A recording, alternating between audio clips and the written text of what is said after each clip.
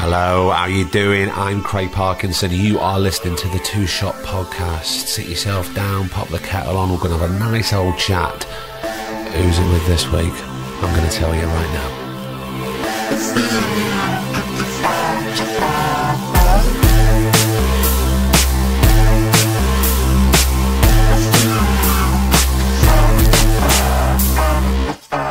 How the devil are you?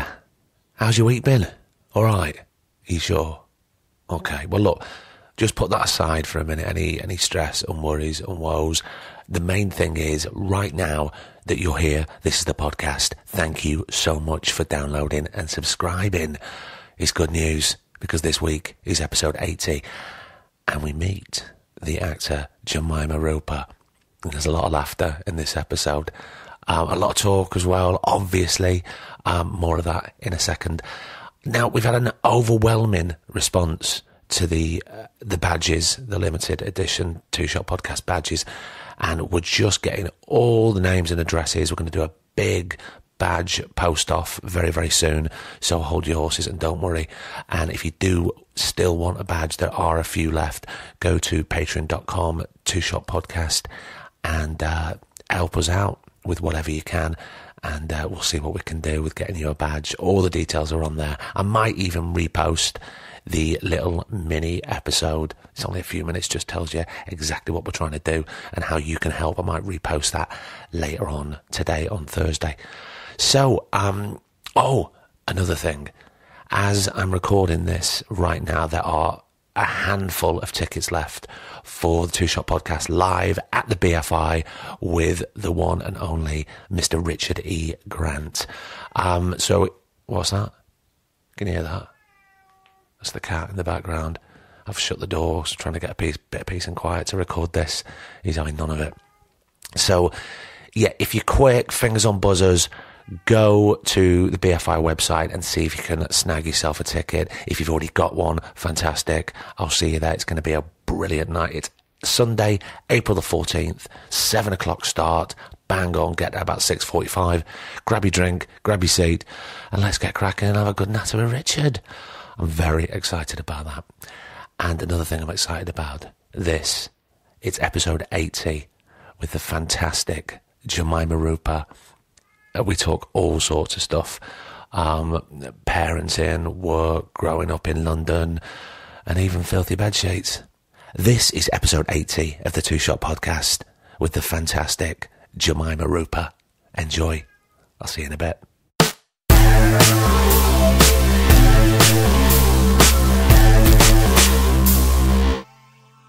haven't seen her for ages. I think the last time I saw her was just after she was announced as Doctor Who. Oh, we were in the playground with our kids. Oh, did you go to you go to the same school? No, we were just near, and we've got a very good mutual friend who's also. We've all got kids sort of similar age. Small community. Yeah. I was getting up this morning. I thought I wouldn't put because it was this weather's been weird. Mm-hmm. Like yesterday, I had my summer shirt on. And now I thought I'm going to London and I'll look at the forecast and I know it's going to be pissing it down, so it's going to be cold. So I get my jumper on. I thought I'll put my jumper on. And I get it and I look in the mirror and then I realise I've got this. Can you see this sort of stain there? Right? It's like a new jumper. And I know it's fresh out the washer. So yeah. I know that I've done a job. And now I'm thinking, I'm having a chat with Mum later or something and I'll go, I've got this bloody stain. And without knowing, she'll go, do you know what you need to do? Right, you need some bicarbonate soda and some cider vinegar, mix it together, put it on, pop it in the washer, job done. Now, is that a generational thing? Because as a parent, I can barely sort of bleed a radiator. Yeah. Whereas I think I mentioned something about a breadboard to my dad next few weeks, and then he was coming down to our house. Yeah, made you a breadboard. Like, he's fucking made it. I wouldn't know where to begin with it. Like, it's proper breadboard with like handles and everything. Oh my God. What are you like as a parent? I don't make breadboards. I don't use bicarbonate of soda to get rid of stains. But they seem to know I don't even these iron. things. I don't iron. I have an iron, but I think my son has watched me iron something once. But I think I tend to buy clothes that I don't need to iron, or if I do need to iron, I don't wear them. Or Crease I don't put them on. Yeah. You're not one of those. I used to have a girlfriend and she'd go, I don't iron. But what she used to do was come out of the washing machine and shake the fuck out. Yeah, I do that. I do that. And then she goes, "There's no need to iron." Yeah. See, personally, I quite like an iron. I got someone actually told me off for ironing my jeans. But I like the not a crease down the front. I like it. No, not a crease down the front. Not that bad. But I do like an iron jeans. That's terrible. Is that terrible? No, I wish. I'd like to be the kind of person that ironed bed sheets. I'd like to be the kind of person that washed bed sheets more than like once every 6 months. You're crossing a line here. We're going into cleanliness and just sort of aesthetically pleasing, sort of nice sheets. Fuck ironing a sheet. That takes ages. Get it around. No, I can't be bothered with that. I'm too small. That's for a shake. sheets. But the washing thing, I think we need to have at least an hour's discussion on that. I change my pajamas. I wear a lot of clothes to bed, So I figure that I have clean pajamas, so there's a clean layer between me and bed sheets. So you basically wear like a hazmat suit, Yeah. just to go to bed, so you're not near the sheet. Yeah. Well, it's a way. It's a form of going to sleep, I suppose, but. Yeah, we should get on to that.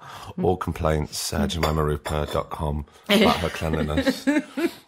What were your parents like? Are your parents hands-on? Were they hands-on parents? They both worked a lot. What was your mum? My mum was she was a teacher. She went to drama school, but as a voice teacher. Did she? And so she was qualified to teach voice, but she ended up teaching in schools, in some quite rough state schools, in I London? think. Yeah. And then... You're west, aren't you? Yeah, I was born in Hammersmith. Right. Yeah. But then, I don't know quite how this happened, but she then got into radio. And she used to do hospital radio or something, and then she got into broadcasting. No, as a newsreader or announcer. Because she probably had this... silky voice. She has, yeah. She used to. She now does what you do. Oh, does she? Yeah, constantly vaporise. And at least she's not smoking. Well, yeah, exactly. Because she was like 50 a day. Was she? For decades and decades. That is professional. But she sounded amazing. She still does. I know somebody that went years ago. She went, "No, I can't give up smoking because what if I lose the voice?" It's like, "Oh, fucking just stop it." There are a generation of actors, I think, that do have all those incredible, rich, yeah, deep. Not anymore. They've gone. It's the old ones that probably used to do a play and then pop to the Coach and Horses at the interval and have 2 pints and then get back and go and do the play. Yeah. Did you ever read that book called Hellraisers? No. So it's the I know about Oh my God, some stories of Peter O'Toole and Richard Burton and Oliver Reed. It's an absolutely fantastic read. Isn't there's that classic one where someone was sat in a box and Peter O'Toole came in and suddenly his cue arrived and he was like, "Oh, I'm in this scene." And then run out. There's also one about Richard Burton who I think he was doing Camelot, the musical, and rode his horse to the Coach and Horses pub through Soho to have a pint and then rode back. Now, whether that's true, I want that to be true so much. I want that to be true. I wish it was still like that. Dear. A bit. I feel like I'm one of the last boozy actors. Now, have you heard this podcast? No, you're definitely not, so you're fine. Or at least on the cusp. I feel like, actually, no, I've got a few younger friends that are like that. I mean, it's much better. They're much better behaved and look after themselves. But all the younger ones, they all go to the gym every day. And and they're all vegans and and it's all stuff that, I would like to be able to do myself, But look, come on, let's concentrate on washing the bed sheets before you even attempt to go down the gym. Come on. Priorities, please. Let's go back to your mum getting into radio.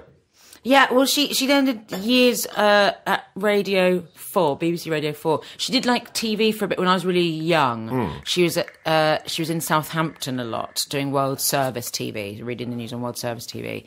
And then she got into BBC Radio and was at Radio 4 for ages, and then Radio 3, and now she's stopped it all. Yeah.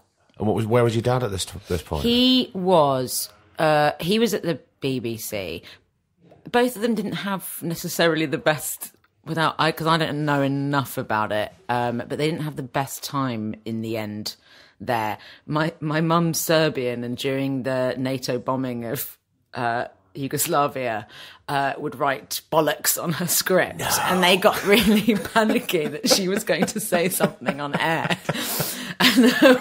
And so she sort of stopped having shifts for a while, and it all got a bit weird. Yeah.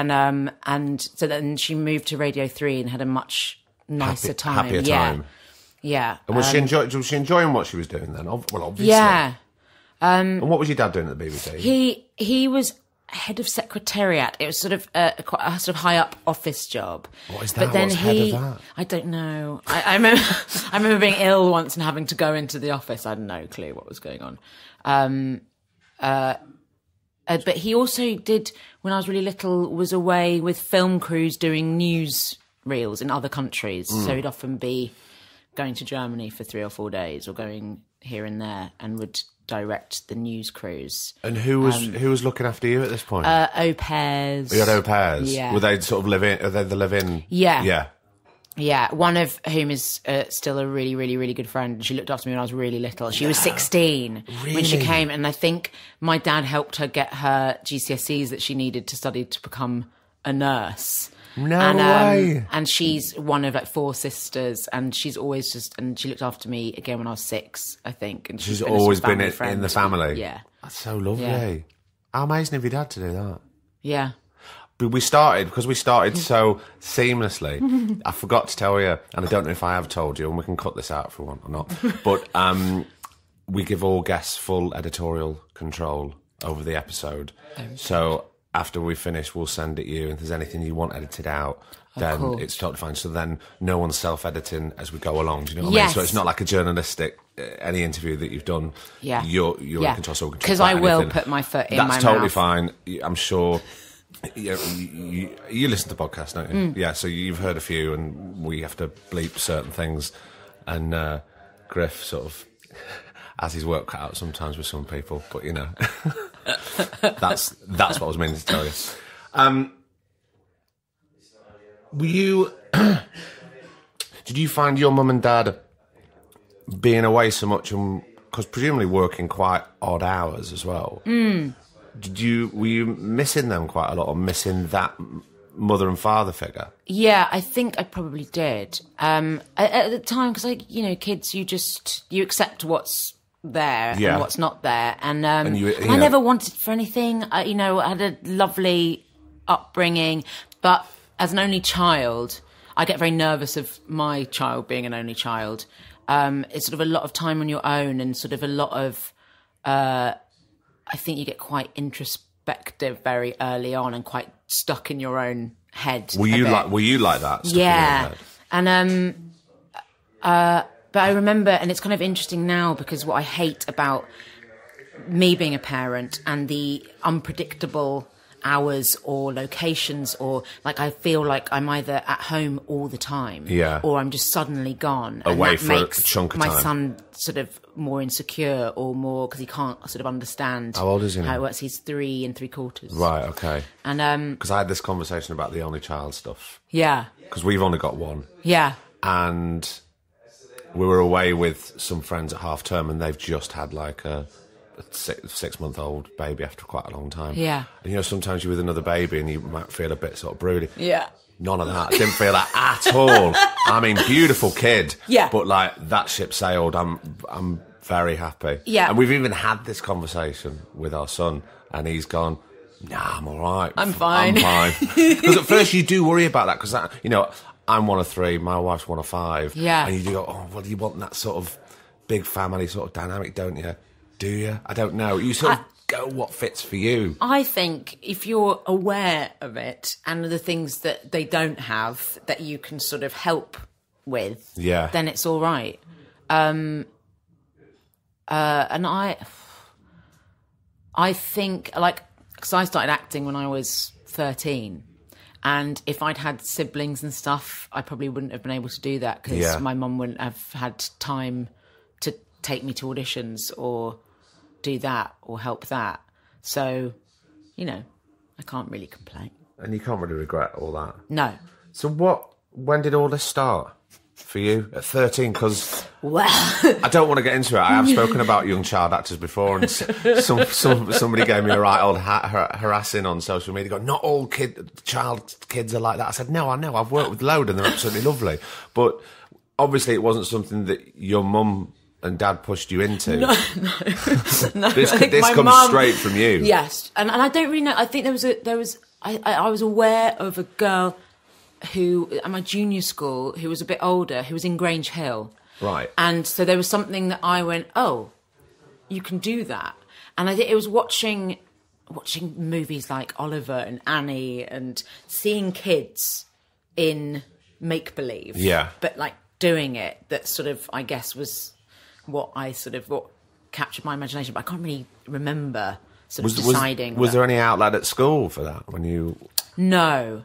And I did a lot of stuff out of school, and there was like a local drama group. And I did a production of Oliver playing the Artful Dodger. I knew you were going to say the I fucking knew that in my head. Then I went, Artful Dodger, definitely. Well, it was very funny because me and the boy who ended up playing Oliver, who is now the rapper Example. No, he's not. Elliot Gleaves. That is brilliant. We were down to the last, and I remember the final thing was the director made us stand next to each other, and I was much smaller than Elliot, and I was like, because I wasn't like fuck, because I was 9 or 10. I was like, oh, I'm going to be Oliver because I'm smaller. And I was like, oh, and then it wasn't. It was cast that way around, and I think Elliot was really cross because everyone wants to be the Dodger and not Oliver. No, who wants to be Oliver? Nobody wants, you want to forward that. Who wants to hear Where Is Love? You don't want that. I don't care, you little shit. With a breaking voice. Let's get back to the pickpocketing. That's what everybody wants to see. Yes.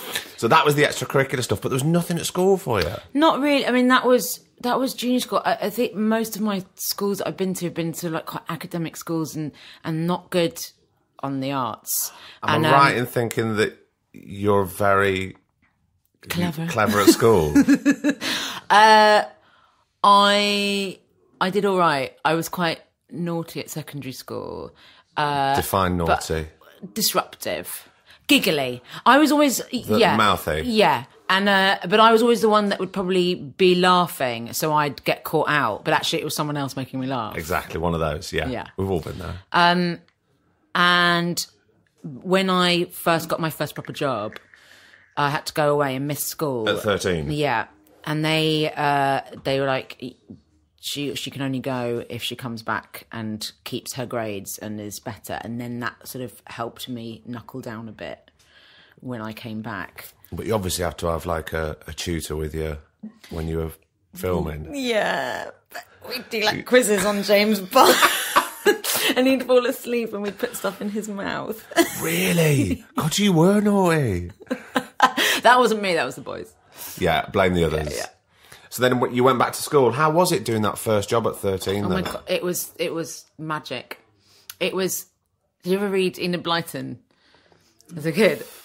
Is that Magic Faraway Tree? Yes. Yeah, I used to read all those. Famous Five, not so much. Yeah, Famous Five was what I did. And I grown up reading loads of Famous Five and had always identified a little bit with the character that I ended up playing. Oh, really? Who was a tomboy.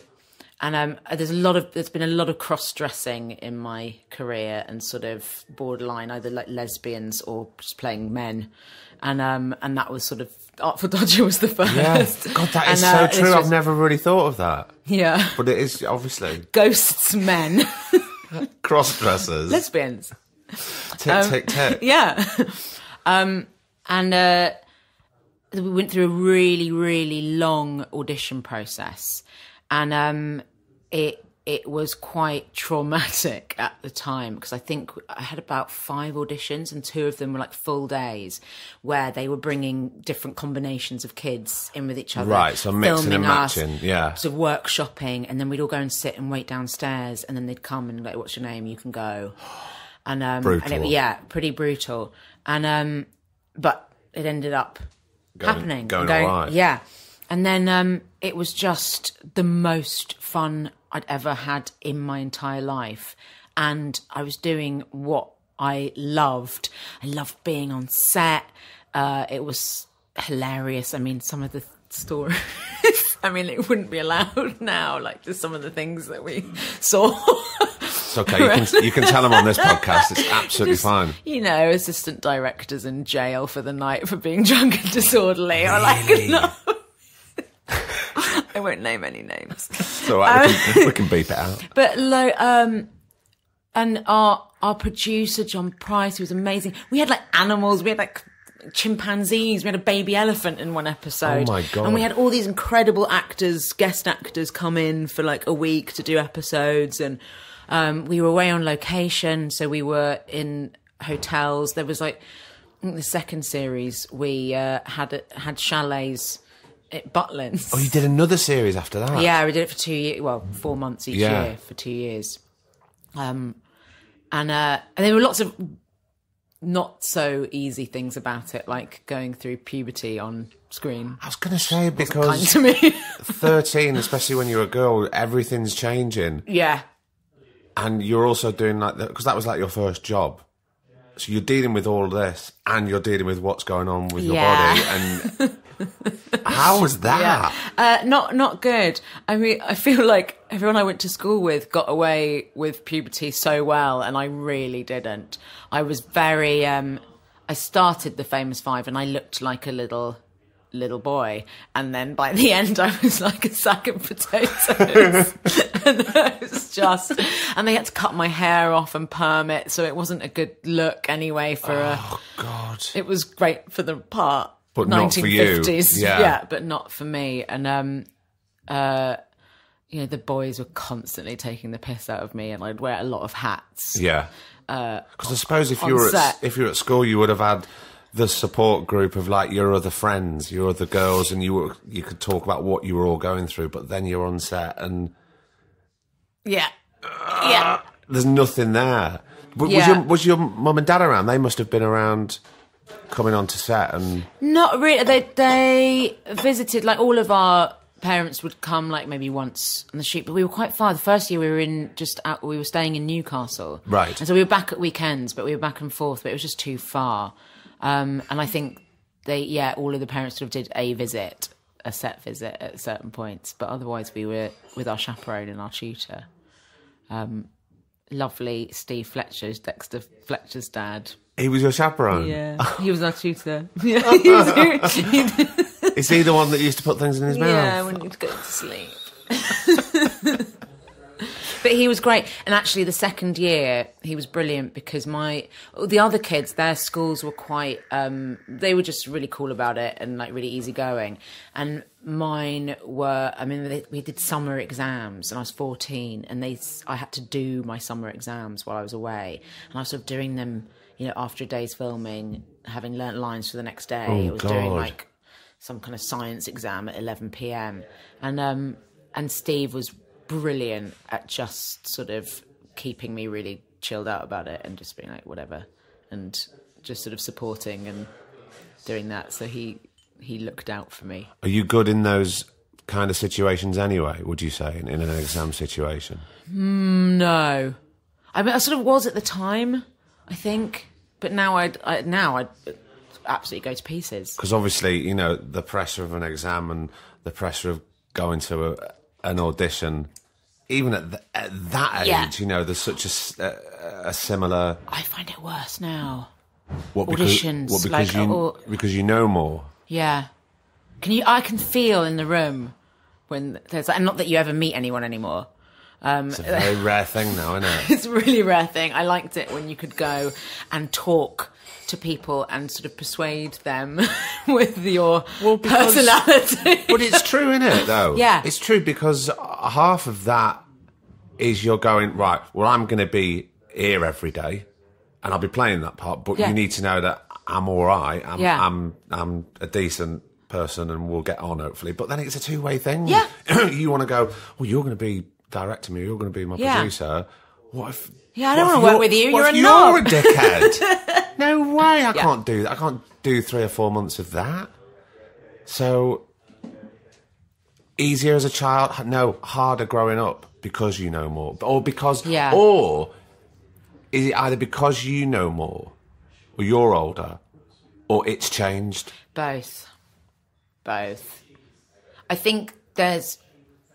Like, I get more nervous now, and especially the whole kind of, like, if you have to, like, learn lines for something that you've not even read the script for. Yeah, because you're not allowed it. Yeah. And actually the scene is from something completely different that has nothing to do with what you're auditioning for.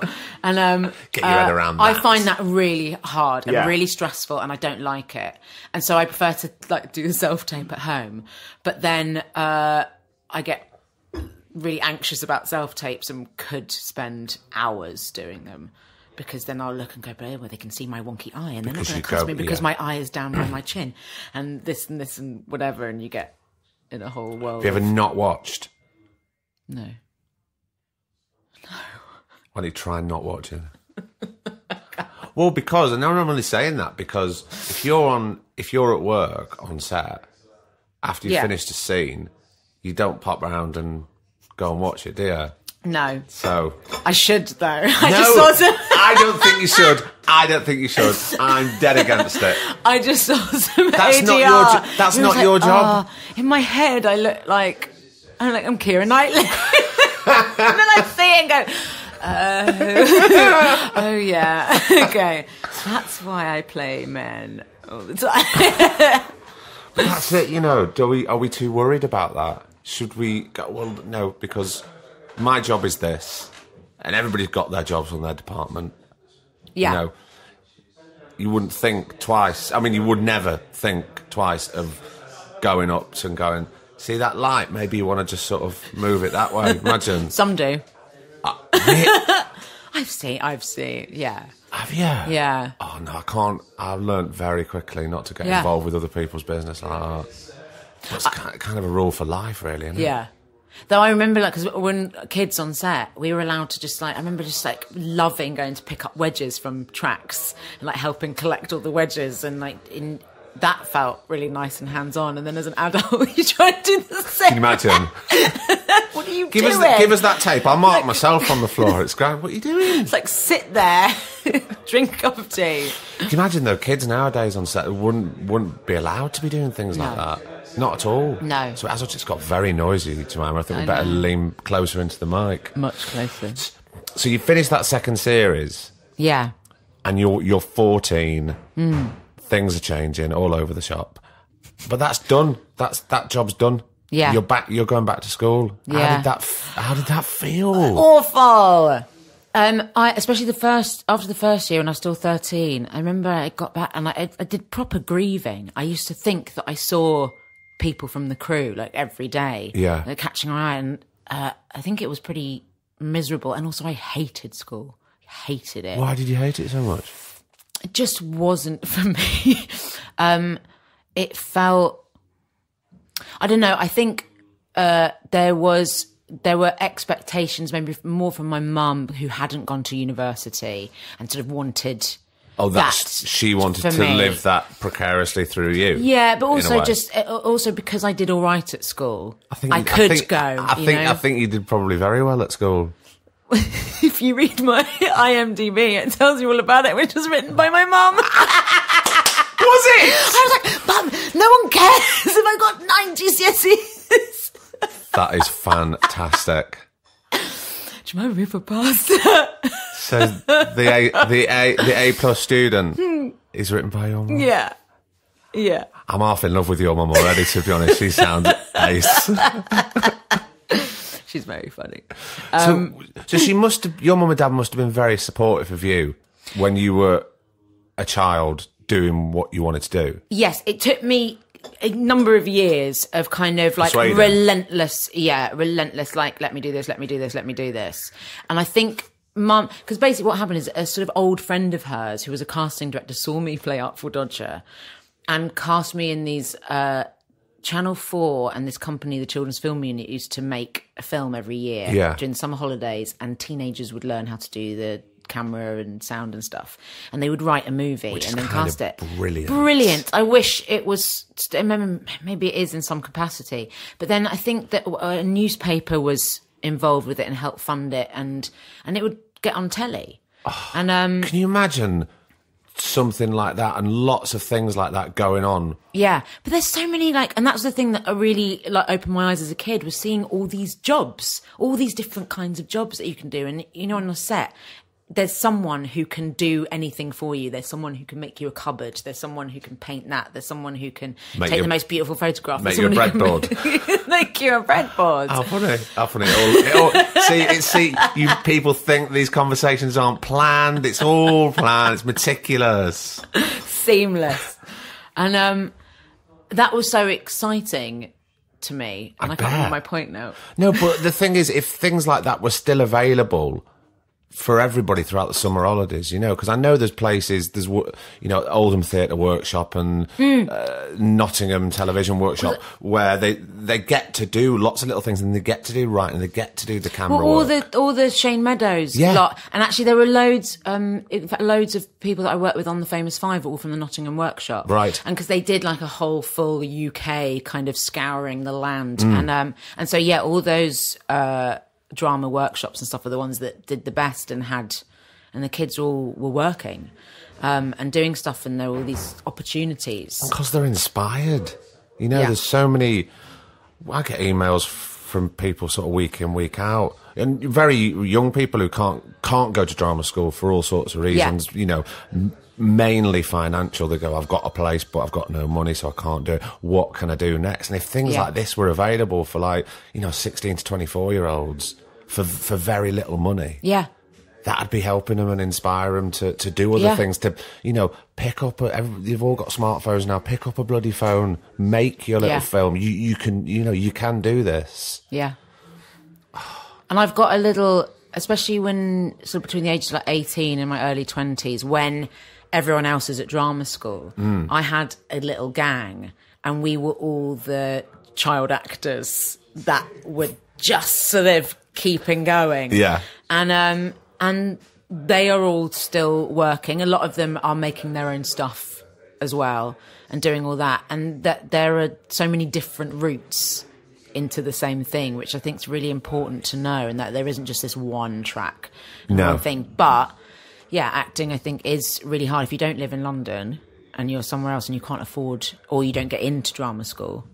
Then what do you do? But again, necessarily, as you just said, there's so many different paths, and it might not be the right path for everybody. You know, I've spoken to so many people who didn't, you know, who might have been doing some stand-up comedy and then they fell into acting, or they're a bloody cleaner and then someone saw, you know, there's so many things that can happen. But I know it's frustrating for people. I really know it is. I'm not saying it's easy at all, because it really isn't.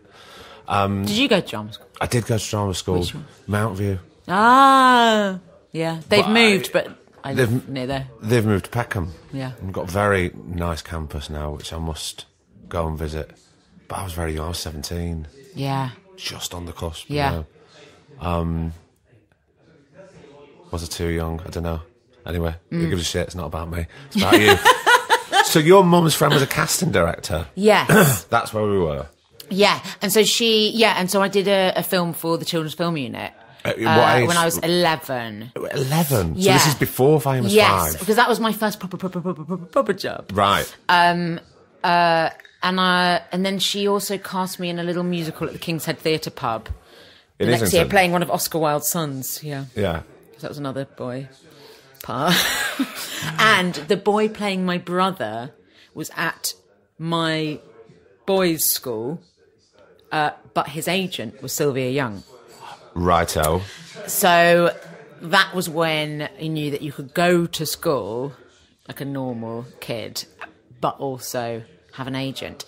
And I joined Sylvia Young's, and then I did Saturday classes there from 11 to till 13 really, right. And then a little bit beyond, and summer courses there and all sorts. And I do modern jazz, tap, and singing. Yeah.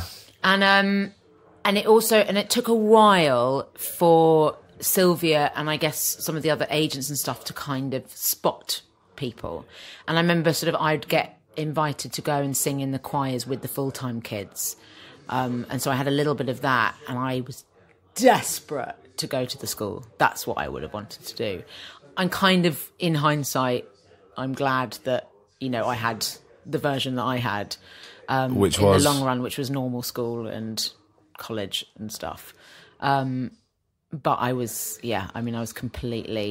terrified by Sylvia Young Theatre School. I was terrified of all the other kids who were so accomplished and kind of brilliant and just in this machine. But at the same time, I just wanted to do that. Because you were with a load of like-minded people who wanted something just like you. And I was obsessed and stubborn, I guess, and just completely one-track minded, which I think was the thing that really worried my mum about it. Because it's a lot. And, you know, she lived with actors when she was, you know, in her late teens and early 20s, and she knew that it's a precarious life. And brutal. You wouldn't want that for your child. No, of course. And so do you think, in hindsight, that she was thinking, well, she can get it out of her system now? Yeah, oh, completely. And I think she thought, you know, going to a few auditions and getting rejected and whatever would sort of be enough. Quick, yeah. And the thing is that you do, but something keeps you going back for more and more rejection. Kids are kind of bulletproof, though. Yeah. I think, you know, you were saying before, oh no, it's got harder, but it wasn't that hard when you were a kid, because it's got harder because, you know, do we lose that sense of, we brush it off and we move on to the next? Do we hold things much more now in everything, in everyday life? We do hold on to things a bit more, don't we? Yeah, definitely. She says definitely due for another therapy session soon. So after school, your mum's thinking maybe she's going to grow out of this. Were you thinking, oh no, I'm going to grow out of this? Or were you quite tunnel visioned about it? Tunnel vision. And I would work every summer holiday. Would have been also when I was a kid, you could only work 40 days a year or 80 days a year until you were 16, and then when you were 16, you are unchaperoned and you're an adult. Yeah. And I went to a sixth form college for my A-levels, who were very flexible. So they would sort of say, yeah, you can. They weren't worried if I took a term off. You could kind of like catch up a bit. Oh, that is flexible. And so I did like a few jobs. And the second year, because I did theatre studies A-level, and you have a practical, and so you don't want to let the rest of your group down by being absent. So I remember like not taking jobs when it sort of got to that kind of time. But everyone was really just sort of like chilled about it. There were boys that kind of played semi-pro football, and there was a Russian pop star there, and, you know, it was kind of anything goes. So it was quite nice. But I remember having to choose which A-levels I was doing, and because I did theatre studies, I didn't do art, which I would have loved to have done, because it would have been like a week thing to do a degree. Right. And then in the end, I didn't apply for university because I just had no interest there was nothing I wanted to study. And what did your parents think about this at the time? I think probably disappointed, but because the work was coming at that point, there was very much the sense that, like, if it dries up, then I'll apply for drama school. And that was sort of enough of a thing. And I did a TV show that was the first time I sort of played my own age, like when I was 18. Yeah. And so that sort of helped bridge the gap between... I think I've been playing like 12 and 13 for a really long time, and then suddenly I was sort of playing a young adult. So that sort of helped, career-wise, just bridge a kind of tricky gap. And did you feel at that point at 18 that the work was coming in, so you thought, yeah, I am going to do this for a career? Was there never any doubt in your mind? Never any doubt. The only things like now in hindsight is like exactly... Like there was definitely a period where suddenly everyone your age is getting out of drama school, and they're new and they're fresh and they're really well trained, and they're not. And, you know, I was still making mistakes. I mean, we all, you know, still never are. Perfect, yeah. No. But there's loads of things that... and theatre wouldn't really see me at all. I never had any theatre auditions. And did you want to? Yeah. I'm a big fan of a musical, and I think I would have been very happy doing that. But my agent at 17, when I moved to a grown-up agent, who's still my agent now, I remember sort of sitting down and having a plan, and it was kind of like, okay, you do your A-levels, and then we'll see, and we think, you're going to be a serious actress, and so Pop no, you in that there. Yeah. That's where you are. And actually, I don't think that's where I sit as comfortably. and I've sort of been fighting against that a bit. It's funny you say that at that age, you sit down and you make a plan, because you can't plan anything in this business. And, always talked about it gets harder as you get older. Yeah. And so thinking about making any sort of plan is kind of redundant. Yeah. And you just got to see where people want to employ you, and where you sit and what you want to do, and you can't possibly know. People always go, what do you want to do next? I'm like, I don't know. Yeah. Because suddenly something will land in your inbox with a part that you would never have imagined for yourself. And also, what a ridiculous question, because what do you mean? I've got no choice. Yeah. How do you feel about that, that lack of choice? Bad about it, because I think it got drastically reduced, coincided with becoming a mum, and being a woman in my 30s. Suddenly, the parts just weren't there. They've been a bit more there in theatre, but not in TV, where I was sort of really since my late 20s, I would say. So like a good last 10 years. Right. And you sort of think, it's because I'm working in the theatre and I'm doing that. But actually, no, they weren't there for me. And you sort of feel like, I haven't got a place at the moment. And that's really weird. How do you cope with that? Go and get drunk. No, not anymore. It's one way.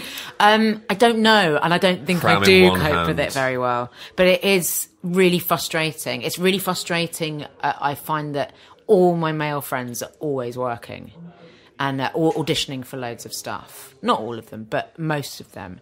And so many girlfriends who are brilliant, who just don't even get the meetings anymore, let alone... But they used to. Yeah. And yeah, that's just quite a weird thing. And obviously there are, there are loads of very successful women my age who are doing it all and have been really lucky. And sometimes it's hard to forget about the thousands and hundreds of thousands of the other ones who aren't. Yeah. That it is just a handful. And also when you're in that situation and you're looking at like your peers, all you can see is the ones that are working and the ones that are getting the meetings. And then it's very hard because you can get very insular about it. And it's sort of sometimes worry kind of snowballs, and sometimes I can't stop. When you start thinking about, I suppose the best analogy is, when you're really, really physically tired in your dirty bed, right? And you go, I just want to sleep, but you can't. Sometimes I have problems that I can't switch my head off. I'm just constantly sort of racing. Oh, yeah. And the worry just can get out of control, but I don't know, what do you do? What do you do? Where do you... I'm still haven't figured that out. It's like, what do you do in the downtime? Part of being a parent has been really liberated that, and also because the way I think about you've got stuff to do, and you can kind of make the most of it. But then you worry about money more because it's not just you. Yeah, and that's kind of helped me. It's helped me be more practical about work. Like I used to, work was 99% of my life, and now it's 40%, 50%. Because it's not about you anymore. Yeah. And, but also, we've got bills to pay. Yeah. Food needs to be put on the table. Yeah. And suddenly your need is different, which is actually kind of nice, and it kind of takes the pressure off weirdly, because actually, I can just call my agent and go, I need a bit of cash, and I'll do a little episode of something, or, because then it ceases to become anything. From an artistic point of view, it's a financial thing, and it's just the same as going, well, I need to go and get a quote-unquote proper job, and I'm scanning in Sainsbury's, or I'm doing something. Yeah. Because I need to bring in that money. Yeah. And I can't just not do anything. Yeah. How does that make you feel when you're doing something that is purely for the financial reward? Are you quite clear about that? I'm just doing this because it's money. Yes. Even though I don't particularly believe in it as an actor. Yeah, I think that happens a lot. We've all been there. Yeah, oh God, yeah. But it goes in waves, because then pride and ego come into it quite a lot. That's always the hardest thing. Is like, oh, if I take this, I remember I had that, like, because I went back to work when my son was 8 months old, and I did a show in the West End, which was, I loved the show, but I didn't have loads to do in it, so it was kind of perfect and it was manageable. And that was, and I thought, oh, right, I'm back in the swing of it. And then after that, I didn't work for ages. For how long? Like 8-9 months. And then I think I went up for a TV thing that I'd read the sort of breakdown, and it sounded like quite an integral part in the show. Auditioned on tape and then didn't hear anything. And then a couple of months later, got a call going, oh, that part you went for in that thing, you got it. And I was like, great. I then read the scripts, and the part was tiny and nothing. And I thought, oh, God, what do I do? And I was like, 'cause I need it. I need to do it. But at the same time, it felt like I'd taken 30 steps back. Yeah. And you're suddenly like, oh, God, but then you don't want to be seen as like that person. But at the same time, you just need to, anyway, just fucking swallow your pride and get on with it. And actually just working, I'm always just better when I'm working. And it doesn't actually matter. And I've been doing it too long. And there's always like mates there, people that you've worked with before. And it's kind of all right. And you kind of also have the excuse of like, yeah, I just need the money.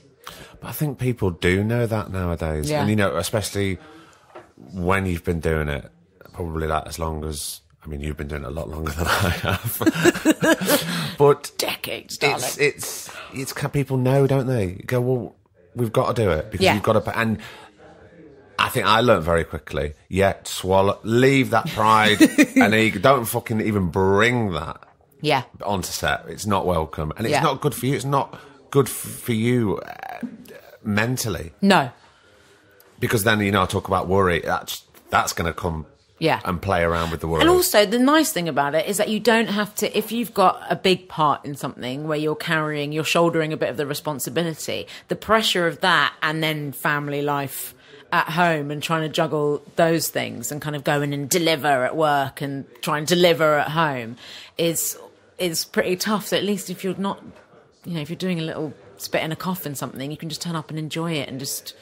I love just being, I just love being on set. And also I love take being it for around what it people. is. Yeah. And that's so, it's always like each job. There's been, I've had some like great parts that I've adored and loved doing.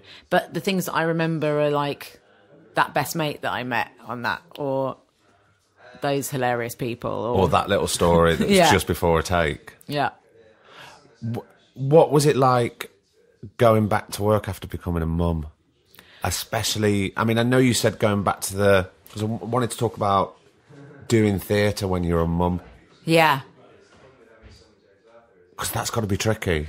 Yeah, the tricky bit of that was I was desperate to go back to work. I wanted to be the mum that was like breastfeeding between takes and like doing all of that. Friends of mine that have done that would probably be like, no, you really fucking don't want to be that woman. It's funny, isn't it? Because you do hear about some women who go, I don't want to go back to work now. Yeah. This is it now. This is it for me. Were you ever worried that would change for you? No, I think I probably feel a bit guilty that I didn't do that, or part of me feels guilty that.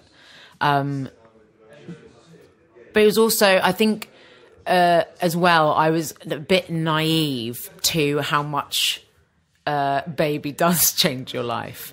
And actually, it did me good that I didn't have the excuse of going to work. Right. And actually being at home and being around was the best thing for me and my little boy. Yeah. And But going back at 8 months, he luckily weaned himself off the boob, because that was a big panic of like, what do you do about feeding them? And he was sort of on quite a sort of rigid nap thing that I just wrote out like sides of A4 like a mental person for the grannies to contend with, and his dad. Were you having family around? Because do you sort of live near your family? Yeah, I moved to the opposite side of London quite a long time ago from my mum, who I love. But she now has moved nearby and is on hand, which is great. That's brilliant for you. He has, because even with that help, the amount of money on nursery or an au pair we had for a year while I was doing a play, and it's so much money all the time. And also, if you're going back to do theatre, it's not the most financially rewarding thing. And if you're paying to do that job. Yeah. Which is sort of what I'm about to start doing again. Are you? Yeah, and it's just these agonising decisions that you make when you're offered work. And it's so strange to me even now. I think we're so not used to feeling like we can say no to things. And this is a great part in a great play, but for no money, and I've got a month away out of London. Right. I was going, can I make this work? And luckily one of the other actresses and the director both have small children. So sort of between us, I think we can sort of support, and the director has had amazing conversations with us about what we need, what time, rehearsals, having shorter days so that they can do drop-offs and pick-ups and all of that kind of thing. And That's it just brilliant. changes everything. Well, so many people don't think about that being a working parent. No. Especially having one so young. Yeah. They just... they don't Yeah. they don't take it into consideration at all. So how fantastic that that he's got that mindset already. Yeah. It's kind of knowing what to ask for, and which is the most difficult thing, and especially the first time you're a parent with a young child, because also it changes week by week. They're a bit different and their needs are different, so you never really know what you need to be doing. But I've been the jobs that I have done where I've gone, yes, I'll do it, but I need to finish at 5 every day. It's like, fine, no problem. And usually they're dealing with, another cast member that's already in another show that has to have matinees off and all that kind of thing. And like suddenly it's a bit of juggling for everyone, but it's all possible. Yeah. If people feel like they can ask for it. But they should ask, and they should feel that they should ask. And if they're in that situation where they can't ask, that's not the situation they should be in. No. And I know it's terrifying sometimes, and you just pitched in there something about, do I say no to certain things? Yeah. I'm a big believer in that it is healthy to say no to certain things. Yeah. Because if your gut is going, I'm just not, but I know I need to do it. But then again, if I do it, it's going to make me really unhappy. Yep. So therefore, if it makes me unhappy, it makes everybody who's around me unhappy because I'm no good. Yes, there's always that. There's a massive spin-off, isn't there? Yeah. So what do you do in those situations? Are you good at saying no? No. I'm so indecisive at the best of times that it's so, I'm constantly, even before being a parent, I was like this. These sort of jobs that come in that, suddenly go on the table and it's not a clear yes or no, because there's sort of good and bad things about them, or... But it's good to weigh up, isn't it? It's good to weigh things up and look at things, the for and against. Yes. I've had the few times in my life where I've tried to do like the courageous thing and say no on the off chance of waiting for something else. It's always gone very badly for me. So I've sort of gone a bird in the hand. Yeah. Just get on with it, and then you don't know what you're missing. Well, if I wasn't doing it, what would I be doing? Yeah. Sometimes it's, it is nice as a parent, it is nice to go to work, to have a bit of a break. Oh my God. Well, this is the thing, Craig. This is it. That is literally, it's like, oh my God. I remember the first time like going on the tube to rehearsals and just having a coffee and not carrying like a bag full of nappies and stuff. And just only having to remember my own stuff. Yeah. I was like, oh, wow. And, but then, you know, it goes so quick and now I'm already at the stage where my son's going to go to school in September. It's nuts. And then suddenly he's just going to be gone and I'm going to be like, what am I going to do? I'm unemployed, just sat there washing bed sheets, which I will have time for.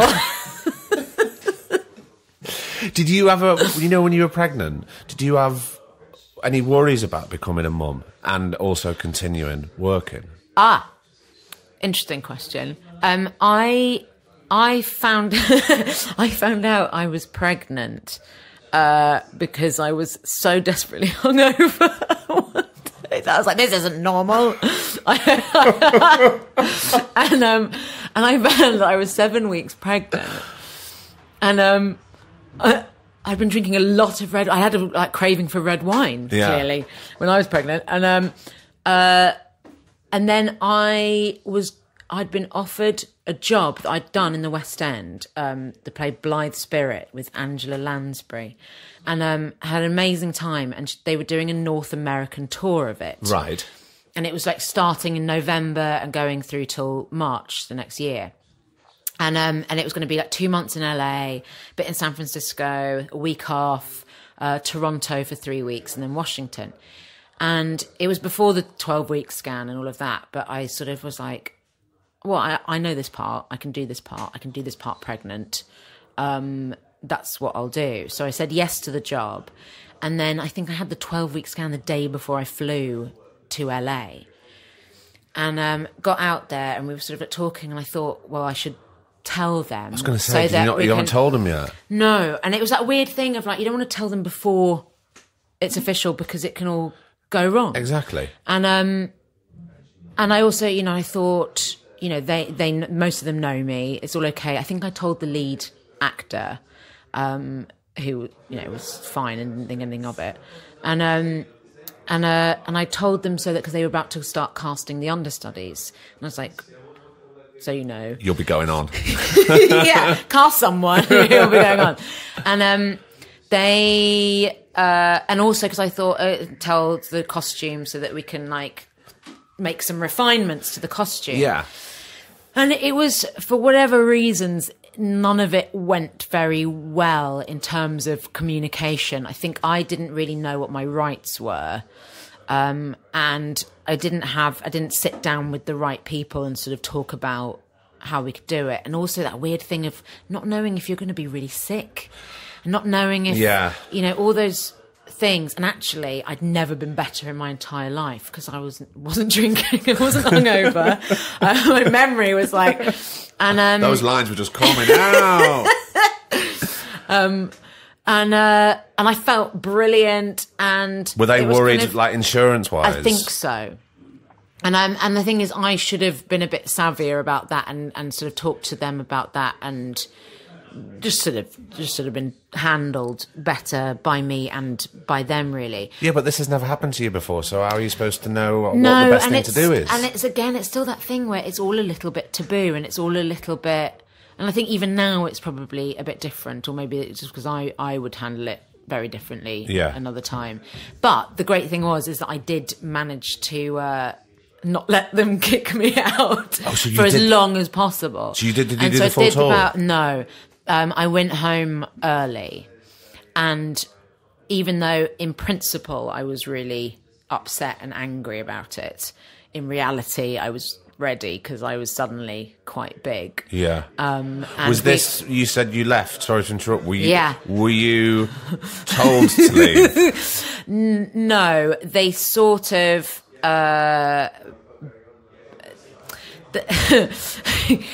I really loved them all, and just preface that now. Yeah, they brought my English understudy, who had understudied me in the West End, out, flew her out, and they were like, "She's here. You have to go. Really, it's time." So I wasn't the the choice was sort of taken away, but they didn't sack me. So they didn't do anything legally wrong. And in the end, it was for the best. Yeah. It's just that it wasn't very nice. No. But in hindsight, definitely the best, even though not at the time, obviously, but especially for you and your boy. Yes. Definitely the best thing to do. Yes. Yeah. And then I sort of went home and was big and fat for a couple of months and then gave birth, and it was all lovely. And also, I mean, actually the person who suffered the most was my American understudy, who had been cast and then never got to go on. Oh, God, yeah, of but course. it was Mel who had understudied me in London. It was great because she got 3 weeks playing the part. And that's the first time that I think I've sort of read conversations about actresses, and I think it happened recently in the last 6 months, where 2 actresses shared a role because they had young children or were pregnant or whatever it is, and I was like, that's what we need. That's we to should make definitely it have more of that. And because then you get, you've got the opportunity to earn a bit of money, and also be at rather home than when be you need unemployed. to be. But get not be working yourself to the bone, or have a bit of flexibility and time at home as well. And that whole experience is what I sort of went, that's the way to make it work. That's really interesting. That really should happen more, especially in. Obviously in theatre. Obviously, be a bit odd if we were doing it on telly. I'm sure no editing could get around Neighbours that. when suddenly someone else is playing a character. Yeah, Is that a different person? But in theatre, that's an absolutely fantastic idea. I wonder where they do that. I wonder if they do that more in America. Would they do that in America? I don't know. I don't know. Was your... we were talking ages ago about you being an only child. Yeah. What do you think about having your son, and how do you feel with him? He's a very... I imagine he's quite a different child to me. He's much more outgoing. And very... I mean, he's still very young, but they've got that amazing kind of just... no self-awareness, in the sense they're just sort of free, and he's always just making friends and stuff, and so I don't worry about him in that respect, but I worry about the responsibility that he may feel at some point, just carrying everything, because I think only children can be a factor from your own experiences. Yeah. And you'll be, you're the only one. I mean, obviously, loads of people, some people don't speak to any of their siblings. Some people don't, it doesn't guarantee anything. It really doesn't, because you can see big families and it's none of them speak to each other. Yeah. And even when they're growing up, none of them got on. Yeah. So there's a for and against, really, isn't there? Also, everything to do with parenting, you're always going to get it wrong. Oh, absolutely. It's whatever you do, however you do it, there'll always be the flip side of it. Do you ever look at other parents and go, look at them, they've got it all sewn up. They know what they're doing. I have a few actor friends with sort of older children, and their children just want to hang out with them and do stuff, and that's what I want. I don't want my son to be really embarrassed. That could be quite annoying. Go on, play with mates. She's going to the pub, look at her. And I'm gonna end things. I'm not gonna end it abruptly just like that, but it's what I always find so fascinating with doing these podcasts is when I get people on who I've never met before. Yeah. And we've never met before, but you always come across to me, especially when there's Jemima Rooper in a photo, you always seem very happy. Do you know what I mean? You've always got a smile on your face. Are you happy? There you go. End. I'm actually sobbing. Yes, I am. I think a lot of it is a learned outward thing. I've always loved, say for instance, going on set. Yeah. And going to work and getting on with it, and being nice to work with is really important to me. In fact, more important, I think privately, I worry about my own performances and that I could have done that better. I could have done that, And but outwardly, the most sort of important thing is to be nice to be around, and especially when you're going into these intense environments and you have to forge these relationships like super quick. You're in. And I think, like, again, becoming a parent has really like blown off all the armor, and I'm sure this happens to so many people and at different points in our lives, where we all, you grow up and you put on all these things that you need to put on to sort of get by, and then certain things happen to you, and for me, becoming a mum suddenly like blew everything off, and it's really nice, but I'm sort of like much less afraid of showing emotions and having a shitty day and having, all of that, and being a bit more honest about how I'm feeling. But yes, I will always choose to laugh. And be positive. More. Yeah. And just have a nice time. I am a giggler. No shit. Yeah, it's gotten really bad in theatre. Oh, God, really? It used to be really serious. It was actually on One Man, Two Governors. And we'd finished at the National, and we went on this little tour before we went into the West End. And I remember the band said to me one night we were out for drinks, and they were just like, Jemima, you're so good. Because we see when James Corden is like trying to make you laugh and is whispering stuff and is doing this with your prop and like doing whatever, and you never crack. And I was like, it's because my character can't crack. Next night, we're doing the show, and I caught one of their eyes when that was the exact scenario was going on, and I just creased up, and I couldn't. And after that, I was just like, but I mean, literally, God, that was a long job, and so we all went a little bit mad at certain points. But there have been points, and I did a trilogy of plays a year ago with Sarah Hadland and Johnny Broadbent, and there was like 6 of us in the cast, and we had like open dress rehearsal with all the like the fundraising people from Chichester Theatre, and we just couldn't get through. We just couldn't do it, couldn't talk, couldn't say our lines because we were laughing so much.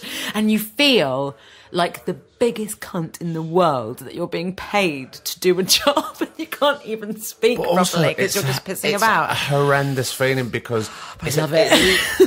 It's a little bit like being told off when you're at school and you can't stop laughing. So you've got this cold sweat that kind of comes on, and you're going, this is horrific. I'm going to get through this. And you're pissing your pants laughing. Yeah. And I think I'm always a bit on the brink of that. And there's always a bit, and maybe sometimes it is sort of nervousness or awkwardness that makes me giggle. But like, I recently had with a director, and we were talking about a sex scene, and she spoke about it. She's a very sensual woman, and she was trying to direct the scene, and she was getting in. She was helping me and this other woman like do something, and she said, where do you want to touch each other? And I sort of made out a boob joke. And I was like, okay, I think you're trying to make us feel more comfortable. I'm only really comfortable if I'm laughing about this, because I don't know about you, but I find sex really funny. And yeah, that's it. Jemima, thank you so much for coming on. Thank you. Thanks for having me. Did you enjoy it? I did. Yeah? I'm really worried that I'm going to be a boring interview. You're absolutely not. It was brilliant. I've loved it. Thank you. Thank you. I loved it.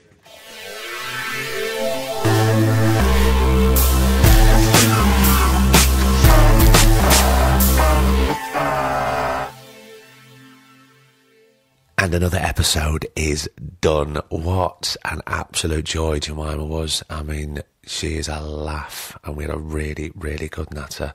I hope you enjoyed that. I bet you did. Well, I don't know. I mean, I'd like to think you did. I can't second guess, can I? You might have hated it. Who knows? But I want to say thank you for downloading and subscribing. I know, look, how many podcasts out there now? Everybody's bloody starting a podcast. So the loyal listening community that we have, and also the new people that come on board bloody every day, thank you so much. If this is your first podcast, Go and have a look. There's now 80 episodes to choose from. There's actors, there's musicians, there's poets, there's writers, there's all sorts of people. There's artists. Pete McKee's fantastic episode. Or maybe you want to go back to number one. You want to go back to Vicky McClure and you want to just go through it all week by week. Do that. You can do that. That's fine. You want to binge it? Absolutely fine. So yeah, really grateful for everybody that's joining us. And the messages, the emails that we get. I got a lovely one this morning from somebody who just listened to Lorna Nixon Brown's episode, and she could really relate to that episode, and it really helped her. She was having a bit of a struggling time, and she asked if we could forward the email on to Lorna. And I think it's really important that guests who come on realise what effect their episodes have on you, on us, the listening community. So I forwarded that email on to Lorna. Right, I'm going to start waffling. If you're not subscribed, just hit the subscribe button. Please do me a favour. I don't say this every week, do I? I hope not. Please rate and review us. Do whatever you want to do. That'd be grateful. I was just on iTunes not so long ago reading some lovely reviews, so thank you to all the new March reviewers. And go tell a mate. Tell 3 mates. Yeah, that's it. I'm going to go. Have I got anything else? No, I don't think so. 19 episodes away from the big 100th episode. What are we going to do? Send me some ideas. Send me some guests. Make it special. Until next week, look after yourself. Give yourself a break. I've been Craig Parkinson. He's been producer Griff, and this has been the Two Shot Podcast. Take care. The Two Shot Podcast is presented by me, Craig Parkinson, recorded and produced by Thomas Griffin for Splicing Block. Our brilliant music is courtesy of Then Thickens. Cheers.